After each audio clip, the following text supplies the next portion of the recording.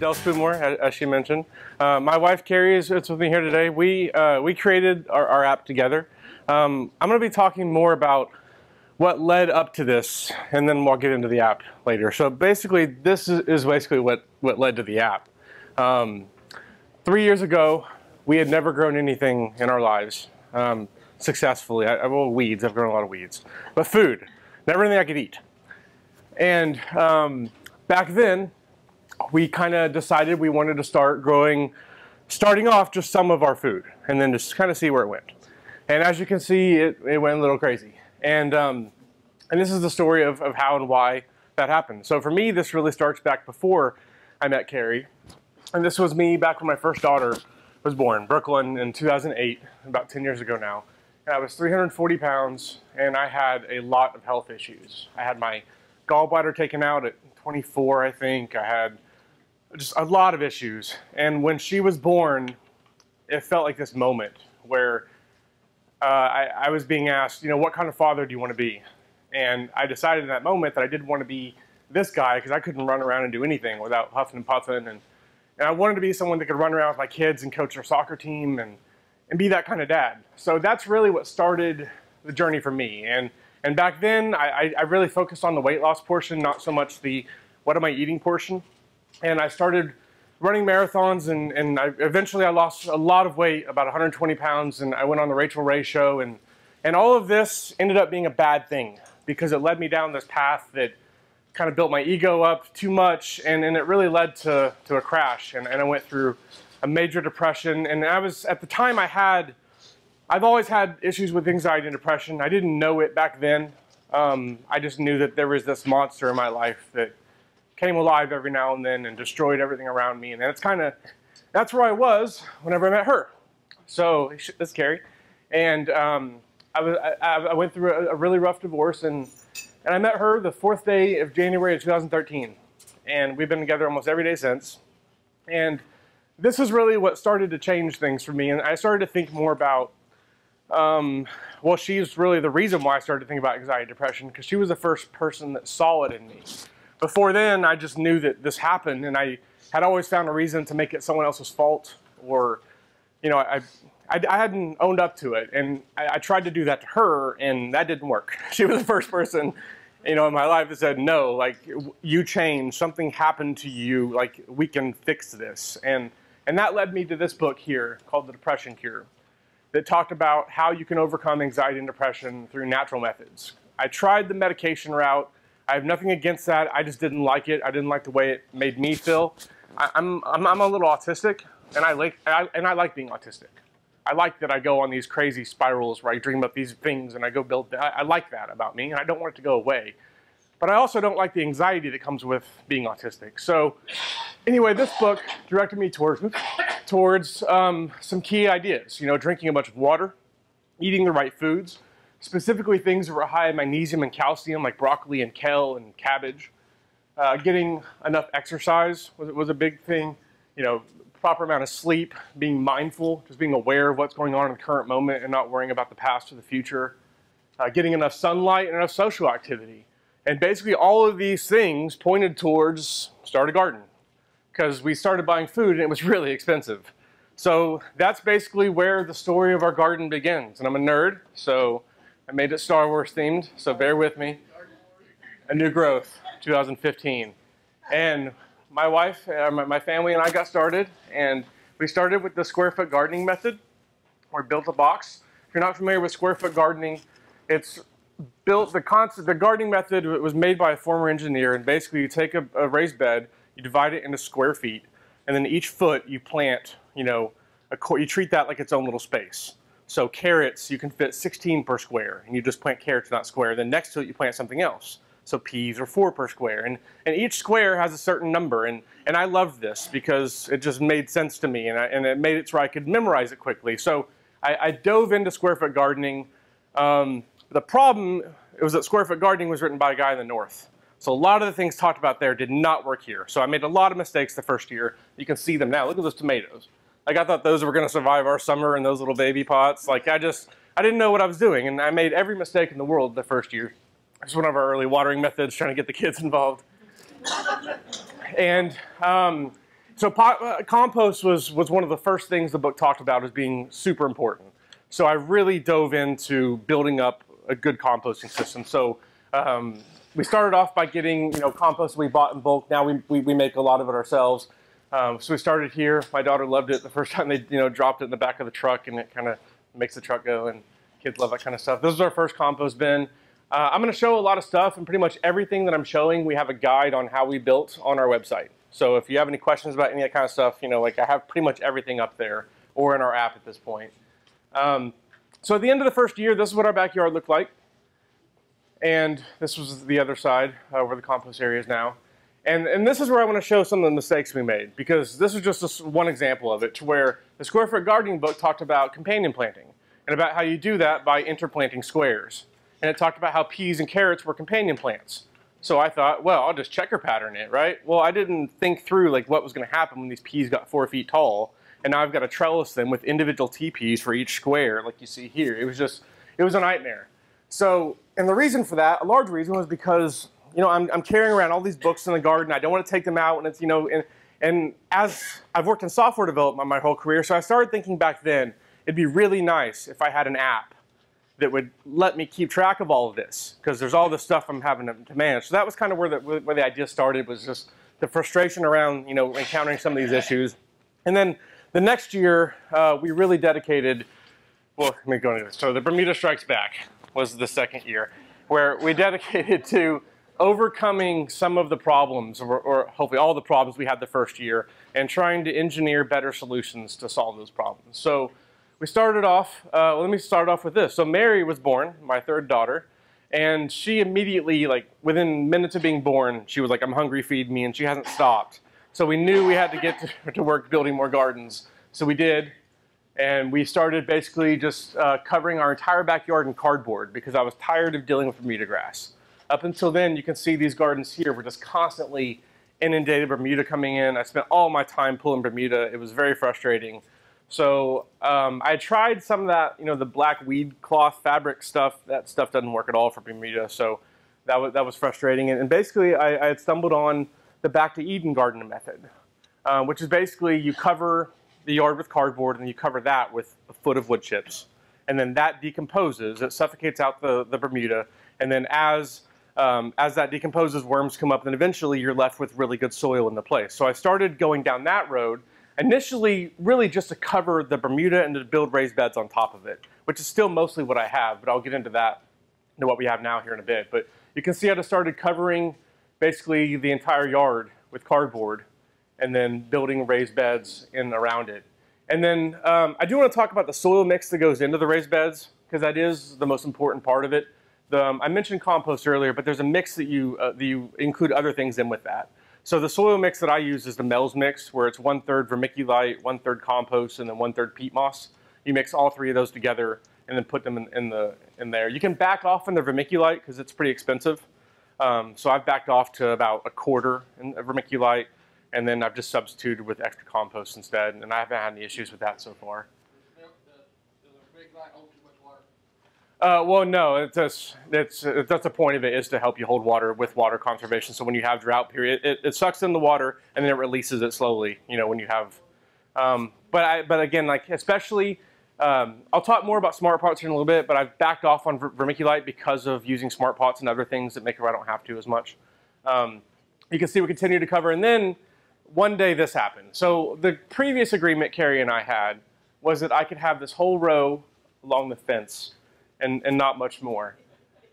But then I had a really bad day at work, and I work from home, and I spend like half my day outside and half my day at the computer, and I did this. And she came home, and I was like, hey, Carrie, can you come look at this?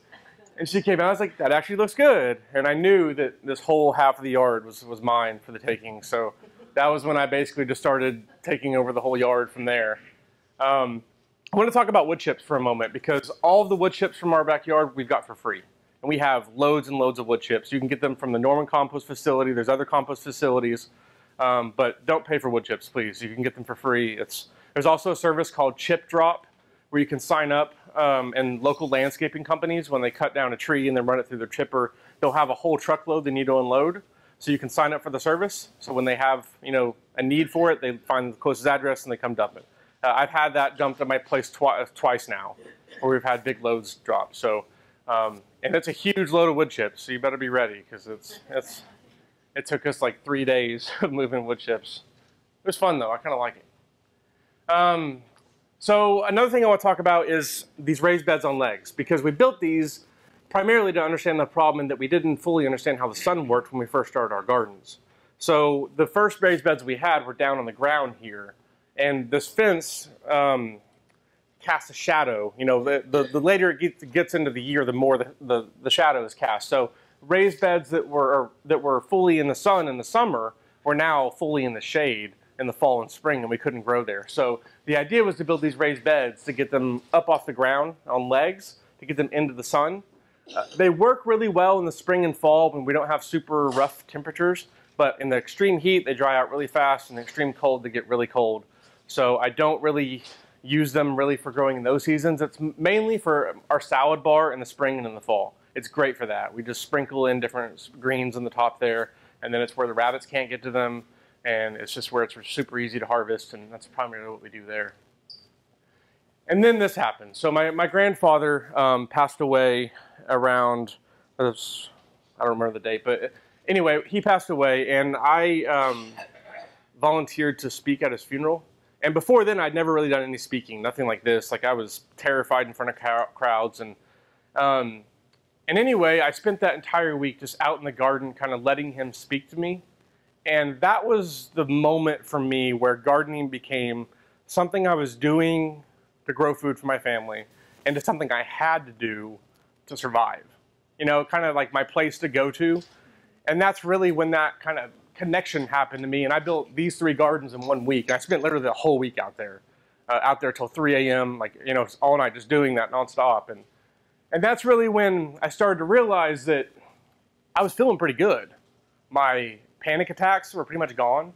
And before that, I mean, let me describe what a panic attack is. I get these from time to time where I'll start feeling anxious, and then like eventually it'll kind of boil up, and it'll turn into this kind of heat that rushes over my body, and like it kind of like my whole body starts shaking like uncontrollably, and I start like panicking, and I can't breathe, and that happens for indefinitely, so like 10 to 15 minutes sometimes, and I can't control it. I'm just along for the ride. And those are terrifying because you don't know what's happening, especially when I first started having them, and those pretty much were gone. And it was like overnight, you know, they were gone, and I didn't even realize they were gone. And that's kind of what gardening did for me, and it was that realization of how important this was for my mental health. And I still experience that today, where I went through a few months back, I was not in the garden very much, I was on the computer way too much, and they came back. And it's direct correlation for me, where if my garden looks terrible, my head feels terrible. It's a direct correlation. So it's a pretty good barometer for me to know like what's going on in my head or what's coming. Is go look at my garden, see how it's doing. So we also had a lot of success around this time. So we were getting tons of food out of the garden. It was like we were being overwhelmed with food. By the way, these zucchini baseball bats are actually super useful. You can milk them. Carrie makes zucchini milk out of them, which she uses to make bread as a replacement for milk in our bread recipe. So she has like 27 zucchini recipes on our website. By the way, we went a little crazy with zucchini last year, or whenever that was. But we were having a lot of fun during this time, and we were starting to innovate a little bit because I was tired of watering. Because we had a really, you know, like we expanded quickly, and it went from watering a little bit, like having to spend like 30 minutes watering, to now spending a lot of time watering. So I looked into some of the drip irrigation systems, and I still believe that's the best way to go, are like the black drip, you know, tubing, that whole method. But I couldn't talk her into letting me spend that much money back then on it. And PVC pipe is cheap, and I watch a lot of YouTube, so I was like, I'll take a shot at that. So basically, these are just PVC pipes with holes drilled every 3 inches, the smallest drill bit I have, which is 1/16. And then you hook it up to, ignore that, I ditched that idea. And what I do now is just hook it up directly to the hose. So, and then this spits out water, you know, evenly across the bed, and I have an Orbit timer that controls the watering on it. So about 15 minutes is a pretty good amount of time to completely soak that bed. And I know when it's done because water will start running out the bottom of the raised beds, and that's when I know. And generally about 15 minutes is the right time for that because it puts out a lot of water. So I built these. I definitely think this is a great system for if you only have a maximum of 4 raised beds. And the reason for that is because you can only water one raised bed at a time with this system. So with a 4-outlet timer, it's not too big of a deal because you've got like 4 little hoses going or whatever, right? But once you get to the level we're at, we have like, I don't know how many beds we have now, up to 20 or whatever, it becomes annoying because you got to move things around constantly, and it's just, I basically ditched this now and I just do a lot of overhead watering. But when we were at this level, it worked really well for that. I still think the best way to water is the drip irrigation tubing if you can afford it, where you just have the black tubing and you have the little emitters. I have that system set up at the Baptist Children's Home Garden that I helped run because we had some budget to build it out there. So that was really nice. And the reason why is because it's much more efficient with watering. Like I could water like I could water my entire garden off one timer basically on those. Instead of here I've had all sorts of different timers set up. So this is showing how it running, basically just the water coming out all on the way. This is a rainwater collection system that we built that we have a guide on our website also. It's just IBC totes we got off Craigslist for about 60 bucks, and then the hardware to hook it up is not too expensive. But this gives us about 800 gallons of rainwater collection, which is nice to have. Primarily, I use this mostly with plants that look a little sick. If I'm going to give them some fish fertilizer or something like that, I want to give it to them with water that is the same temperature as the plant to reduce shock. So it's just one of those things that the Square Foot Gardening talked a lot about was the tap water. The water coming out of the tap is significantly colder than the air, and that can shock the plants. I'm not too worried about the whole chlorine thing. I mean, I know there's a big debate about that. But this is mostly just so I have water on hand that's the same temperature. And then eventually I would like to get into building what you guys have, the water ponds, and then possibly have this funnel into the water pond and then irrigate out of the water pond into my beds so that I'm irrigating with fish water into the beds. And it's kind of like a natural aquaponic system. So I'm using an in-ground pond because I know that if I have an aquaponic system that's above ground, I'm going to do something wrong and I'm going to have a giant flood. It's just going to happen. If there's a way to screw it up, I will do it.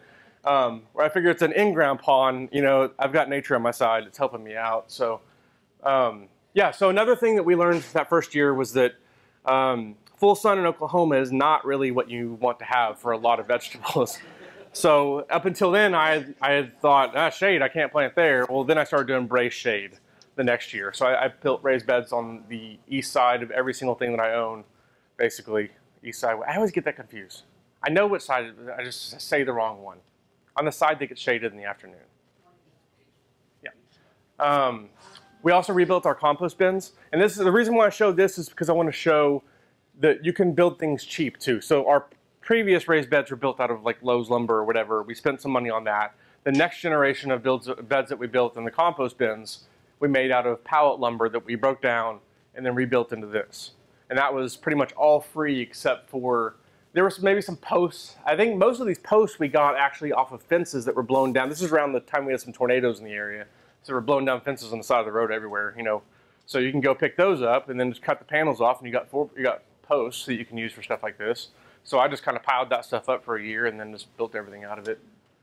Noah helped too, it wasn't just me. That was a fun day. We had a saw and we just tore a bunch of stuff up and built stuff. So this is something else we did because we wanted to grow over the winter.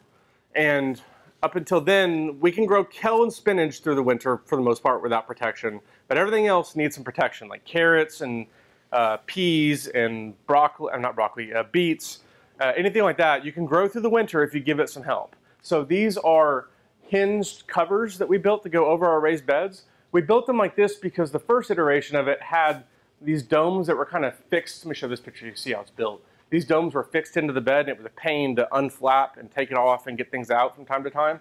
So on this, it's just hinged so you can raise it to harvest. And so these are really nice for that. These ones that are on the raised beds on legs aren't as practical because they get too cold underneath. So I've built them on the raised beds that are directly on the ground now because those hold heat a lot better. And also you can switch them out to use insect netting instead of the plastic sheeting.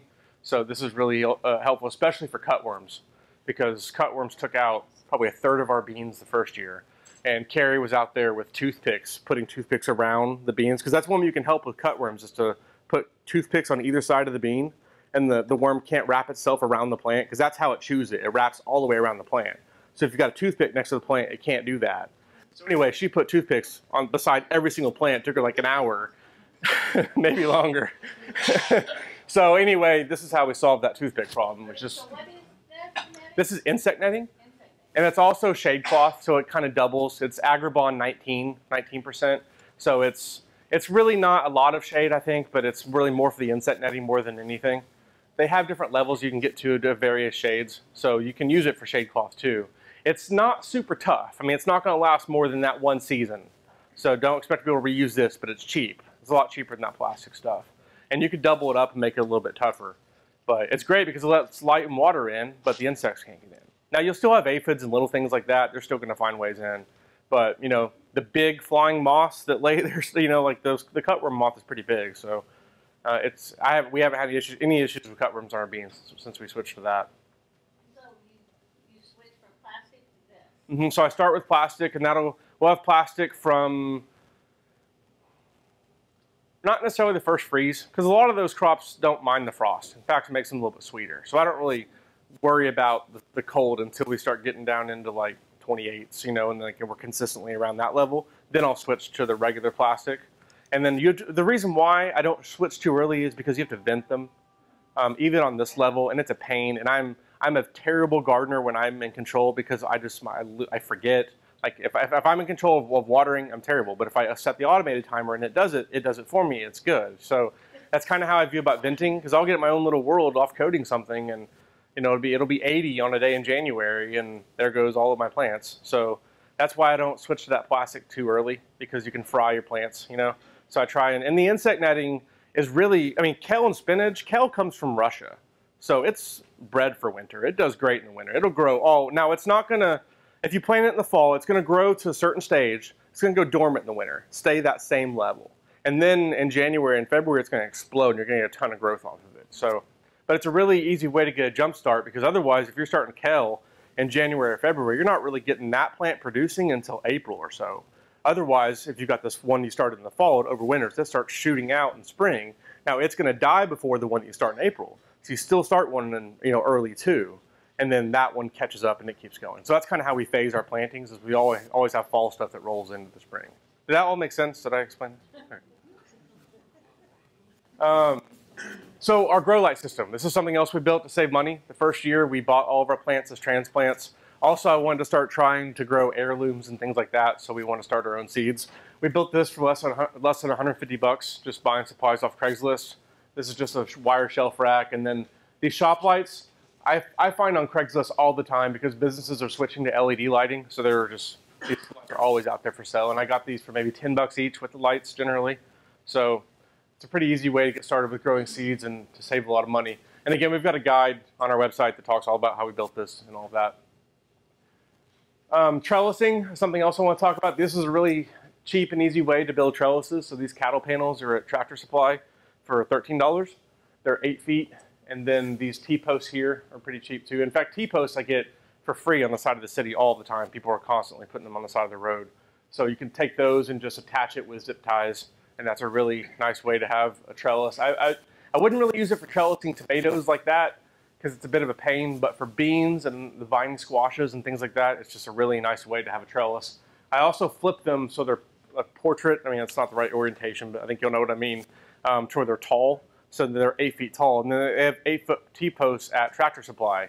So then you can get really tall trellises, and it's pretty cool to use that for like loofahs and things like that. Or you can get these cattle panels that are like 16 feet long, and then arch them over, and then have an arch. And I think I have a picture of that coming up that we'll see at some point.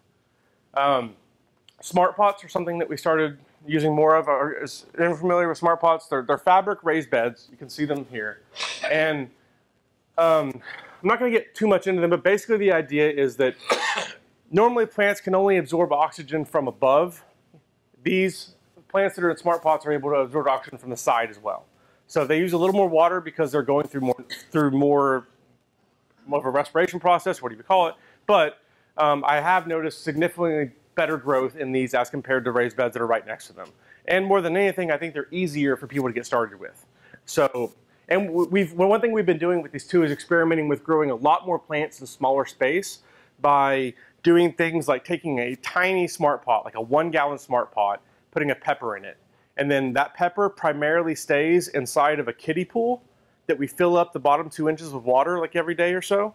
And then it drinks that way. But we can have a ton of plants inside that kiddie pool. because instead of a pepper being limited to that 1 square feet and then kind of the space around it, just get to worry about root space and all that, it's inside that. You know, I'm experimenting to see how small we can go with Smart Pots. Like the recommended is probably like a 5-gallon, but I'm working with a guy from Smart Pots to kind of test this out and see what we can get away with and what works. But if it works in Oklahoma in the summer, it should work anywhere. But that's the thing I love about these Smart Pots more than anything, is being able to just put them in a kiddie pool. So whenever it needs to be watered, you can take a kiddie pool, fill it up with not too much water because you don't want the roots to get soggy, but about that much water. You just set it in there and then walk away, and then it absorbs all the water from below. And then the next day you take that one out and then put a different one in, and it's made it a lot easier. And it's on our porch area. We're only growing in Smart Pots just to test the idea of only growing food that way to see how well it works. And so far it's been going really well.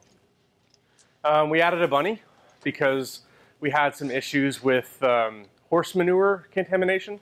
So before, we were making our compost from horse manure primarily, was our main ingredient.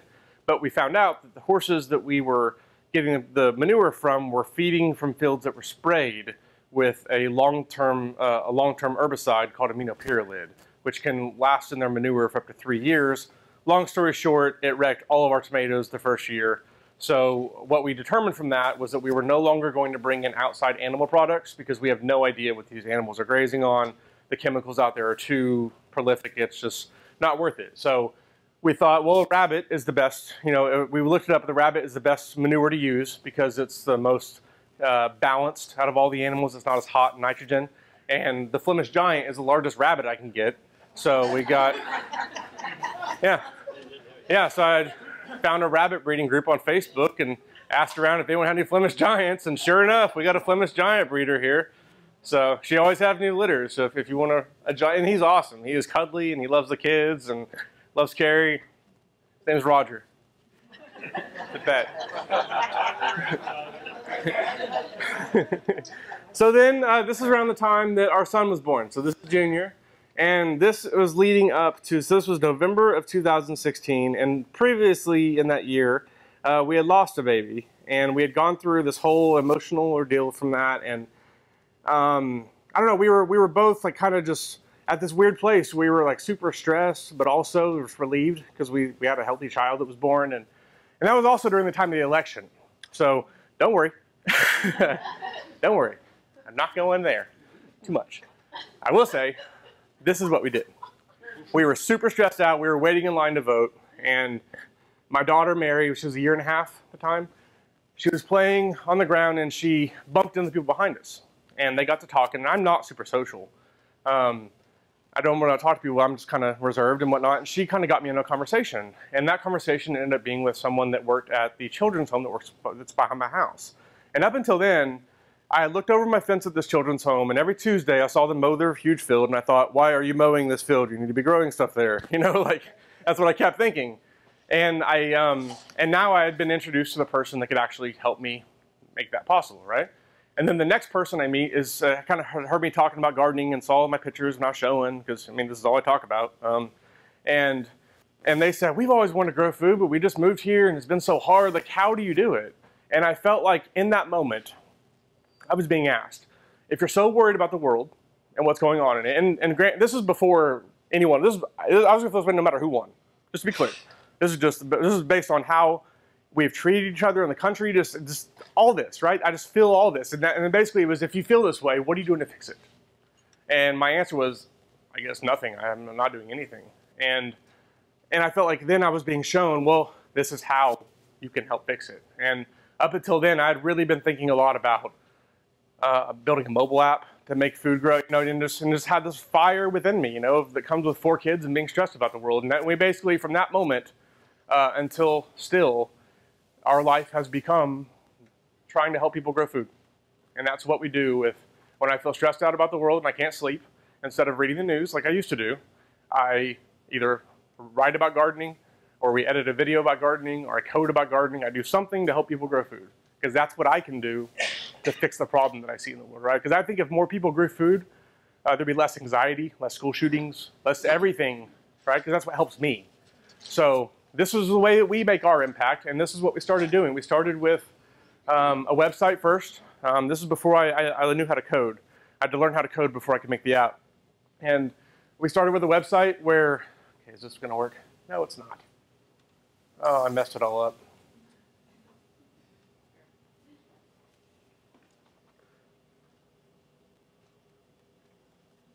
Bet you I can arrow faster than.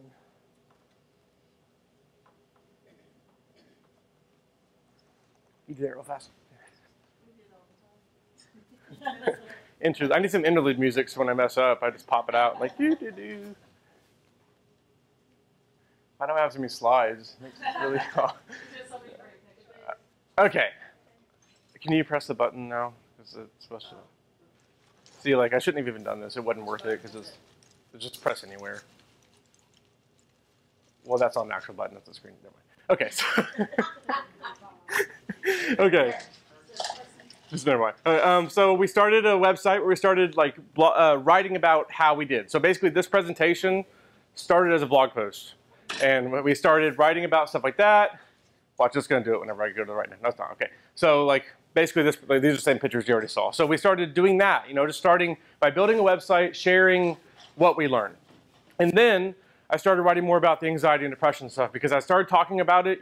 Kind of just came out and it seemed like that was something that people resonated with, and it seemed like it made an impact. So I started writing more about that and just talking about how I help my anxiety and depression. And I say help because I've not gotten rid of it. It's going to be a lifelong thing. It's not something you get rid of. It's something you can manage. So that's what I talk about is the things that help me manage it. So I started doing that. And then we started shooting YouTube videos. So I don't do as much of this anymore, but we started doing a lot of just walking around the garden, shooting videos, showing what we're doing. It's super awkward, and that's why I don't do a lot of it anymore. And two, this kind of started with the idea of I had all this information in my head that I had to get out, right? This was not a very efficient way to get it out because I had this list of like 150 videos I needed to make. And I just started to get stressed out about all the videos I had to make, and very quickly it was an app would be so much more efficient. So that's kind of where this all pivoted into was I knew I needed to make an app. So I started learning how to code last year. Carrie started learning how to code too. And together we started building it in about a year ago today or so. About a year ago we started building it. And then we released our first version in January. Let me skip through this stuff. Okay, let me press it. So this is the app here. And I'm going to talk briefly about what it does. So it lets you choose whatever vegetable you want to grow. Oh, that isn't working? Oh, okay. Do y'all have a time? I'm worried about like running over y'all's time. Or is there no internet in here? That I don't know. Okay. Yes, there is. There is? You know what the... It's a free. This is a very old version of Windows. This is like going back in time. It's pretty cool. I like it. Blast from the past. Oh, can it? Of course I do. Oh yeah, that's why we didn't like those windows. Okay, well, can I see your phone? And I'll just hold it up and show it, and that'll... Hopefully y'all will be able to see.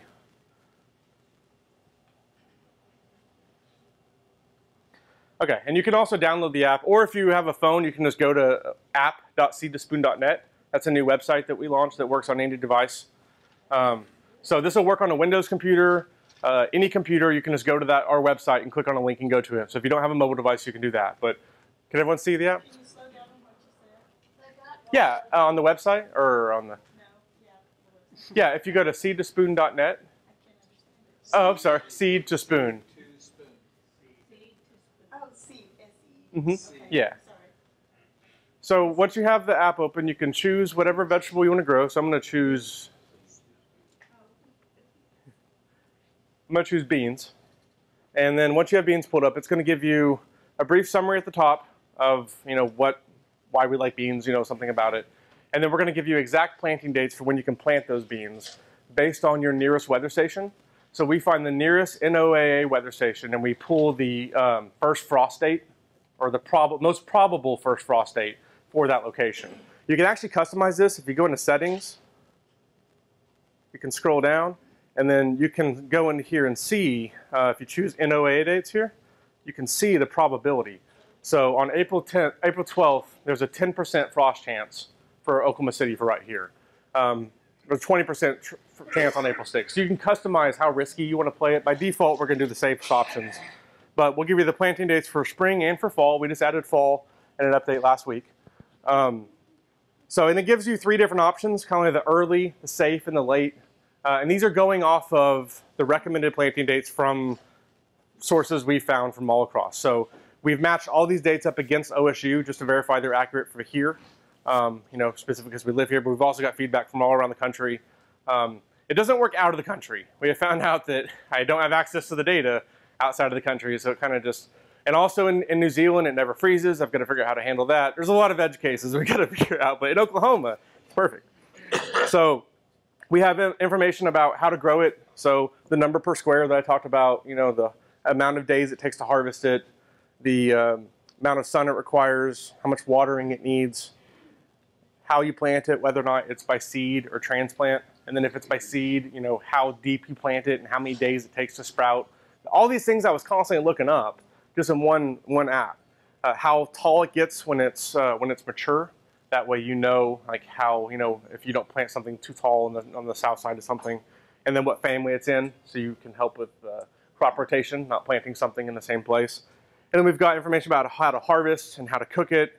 If there's any blog posts, we have links to products too within the app. The things that we buy, things that we like to use, we have links in here. And then if anyone clicks on that link to buy, we get a small percentage of it from Amazon. So it's a free app, but it's supported through things like that. We also have a button at the top where you can literally buy anything on Amazon. So people buy like garden furniture and like patio furniture to like help us, support us. So basically anything you want to buy. You can get seeds and all that kind of on there as well. I don't have a lot of seeds on there because I really try and direct people to something like Johnny's or a place like that, because on Amazon, there are like Dave's Garden is a pretty good seed vendor on there that I've researched that I trust, but you never know what you're gonna get on Amazon. So you can buy seeds on there, and I've linked to them in cases where I feel good about them, but I would love to get a partnership with Johnny's or something like that so I can send people to a seed company. And that's what I'm looking to do. Like that's what we're doing now is we're building partnerships with like Smart Pots and seed companies I like working with and I believe in. We have people out there that want to grow food. I want to pair them together, and then if I can potentially get a small cut of that, then this can be a business, can be our full-time job. Because right now, I work full-time as a software developer for a company, and she works full-time as a nurse, teaching nursing online, and then working at a hospital. So this is our side project, and we would love for it to be our full-time job one day. We also have this, I guess we don't have a blog post for this vegetable, but if we did, it should, the internet thing. So it'll pull in any blog posts that we have about that vegetable. So she does a lot of recipes where anytime she makes a new recipe or something, she puts out a blog post with a video about it. Those will all come in for that vegetable. We also have the companion plants. So if you tap on companions, we show you all of the things that grow well next to that vegetable, as well as bad companions. So things to avoid planting next to that.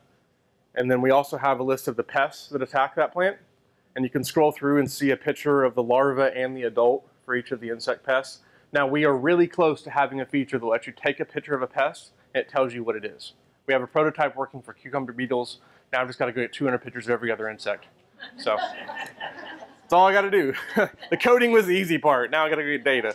And then we also have a list of beneficial insects. So you can go through and see all the things that help in your garden and how to encourage them, type of plants that can encourage them and whatnot.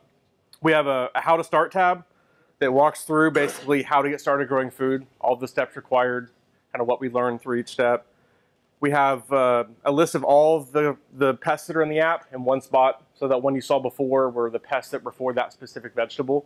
These are the ones that these are all the pests in the app now. And then we have About tab that kind of tells our story and lists, these are all the books we use to make the app. So we got links to all of them in here. And some of our favorite places. So this is the first version of the app that we've put out. It's completely free, it will always be free. Mostly because we feel like we were called to make this to help solve a problem. And if I put money in the way, then I'm not doing what I was called to do. So we're going to keep this version of the app free forever. We're working on building a new add-on to the app that will help guide you. So you could, like, for example, you could mark when you planted something. And then we use that date to guide you through the process. So we'll know, we can check rainfall amounts around you, tell you when to water based on how much it's rained, depending on the plant too. So if it's something that needs water, we'll adjust for that. We can guide you through planting, through knowing when to plant based on forecast information. So maybe this date says it's March 1st, but there's a cold front coming. So we'll warn you saying you don't want to plant your carrots yet or whatever. We'll have this whole system that kind of guides you through that. So that's what we're building now, and that will be a pro feature. So that'll be like a whatever a month, is the fair market value. Mostly because we're starting to get into territory where we're paying for servers and things like that, because we released the app in January not really knowing or expecting what would happen, and just kind of a couple out of our living room in Oklahoma. And the powerful thing and the magical thing about being a software developer in 2018 is at the click of a button you can get in front of the entire world. And so now people started searching for growing food and gardening, right? Well, just that has now, if you search for growing food or gardening in the App Store, we're in the top 3 for both of those search terms. And so that has really turned our lives upside down in a way, where we've had to think about things like quitting our jobs sooner than we originally, or what we get invested in, things like that. So that's what we're doing now, is trying to figure out if this is going to be our career or if this is going to be, but we gotta really our goal now is just to make the best gardening software. So that's what we're trying to build now. Build something that will walk you through everything you need to do. I feel like the app does a good job now of giving you the information, but you still have to know to go look.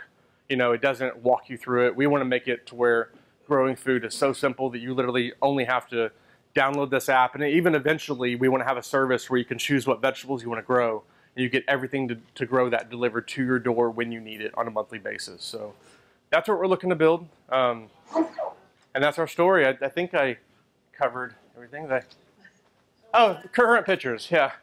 We might see you on Shark Tank sometime. They were here, and friends were trying to get me to go, but I'm not going to go kiss up to a bunch of millionaires. That's just, if that's what it takes to make it, I'm not going to do it. I'm just going to make good software and hope that's all it takes, because I'm not good.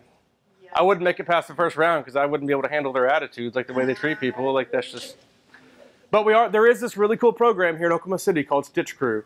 It was started by the Thunder and by Google and MidFirst. That's meant to foster tech innovation in Oklahoma City. And we're in the process of getting set up with them now, and they should be able to help, hopefully, take this into, because what really got stressful for us was when we started, we wanted to make it where we could just sell things in the app directly instead of linking to Amazon. And I built the whole system to do it, where we could charge a credit card and do all of that. And we have SmartPots set up where they were going to ship it out for us and everything too. But once I sell something, I now own customer data. I have that person's information. So if we get hacked or something, it's like $1 million per incident. I'm playing with the big fish now, So it was pretty overwhelming trying to research these credit card laws and all this stuff. So we backed off on that, and I felt like it was kind of a sign too of I need to be focused on building the best gardening software and not building credit card processing systems, right? If I'm meant to do that, then there'll be someone there to help me do it.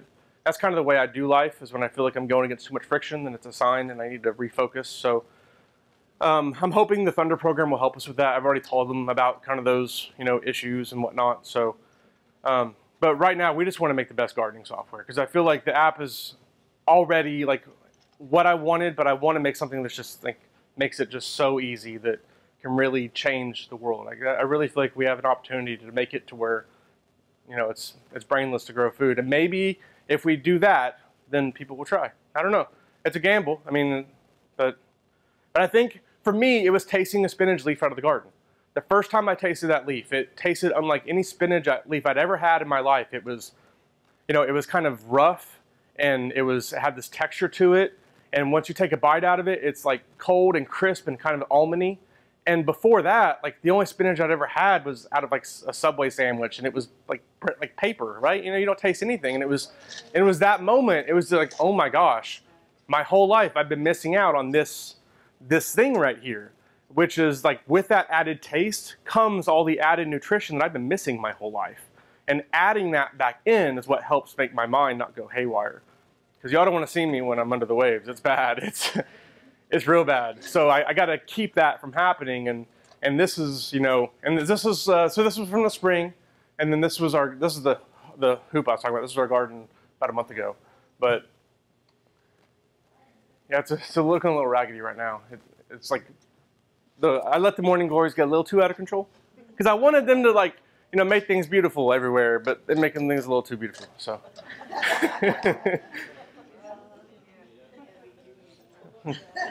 So the plastic Oh, these. Okay, so these are 5-gallon jugs. I cut the bottoms off, and then I stack them just there in the corner. But what I use them for, primarily one is hail protection. So if we have a big hailstorm coming and I've got some tomato plants or whatever, go stick those on top of it and then kind of dig it in the dirt to get it to settle. Maybe even put like some burlap over it, you know, but then the hailstorms don't tear that stuff up. And then also, if we have a really, really cold night, you know, in the winter and I'm worried about my protection not being enough, I'll throw that on it too. Like maybe, I don't have to worry about that with cabbage or anything like that. They're pretty tough. But if I was trying to push a tomato plant maybe and I had it out in mid-March and we got one of those cold snaps, that's something I would try and do to help with it, is put that in there. Maybe even like a little tea light candle inside of there too to get some heat in there. You know, like little things like that. Because you really want, like, I try and think about my garden as microclimates.